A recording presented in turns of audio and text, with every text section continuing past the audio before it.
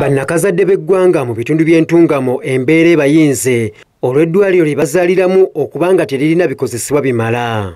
Akulira eddwaliro lya Kitwe Health Center for Entungamo, Okero Ambrose, ategeezezza nti eddwaliro lino lijjanjaba bantu bangi olw'okubanga ly'eddwaliro lyokka eriri mu kitundu. Ono agamba nti olw'okuba ye dokita yekka ali ku ddwaliro lino yeekanga ng'olumu bamaama balemereddwa okufuna obujjanjabi ate ng'okutuuka ku ddwaliro eddene ewali dokita kumpi omukyalo w'olubuto alina okutambula mayiro 50 okutuukayo. Because at least every community member now knows Kitwe has all the equipment to operate us and they recover. So they have actually been coming in masses. Because before, I think when I started operating, the first month when I started operating, we only got about 13 mothers. It kept on progressively increasing.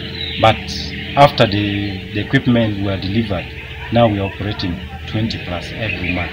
Okero agamba nti embeera ekalubye ennyo mu kiseera ky'omuggalo ng'abasawo abandiyambyeko baali basoma nga bano baayimirizibwa. Agamba nti omukyala bw'aba alemereddwa bamusindika mu ddwaliro eddene erya Itojo wabula ng'ono alina okufuna takisi ate nga za bbeeyi.